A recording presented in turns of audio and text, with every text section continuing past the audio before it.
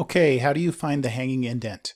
When you're doing a reference citation in APA or MLA, you will need this second line and any other lines to be indented over.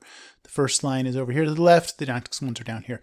Sometimes this is very hard to do here, and it gets messy if you use the tab key, because if you move your citations around, it messes everything up. So the easiest way to do this and to retain its format is you highlight everything here. You go right up here where it says paragraphs. Do you see that little arrow there? Bingo, we hit there. Special, indentation, special, hanging. Okay, you could also set the line spacing to double spacing if it's not already set up there. There you go, just like that. So show that again. So it comes in here like this. Highlight this, click this little arrow, special, indentation, special, hanging. Make sure that's set to 0.5. Okay, and there you go. It's that easy.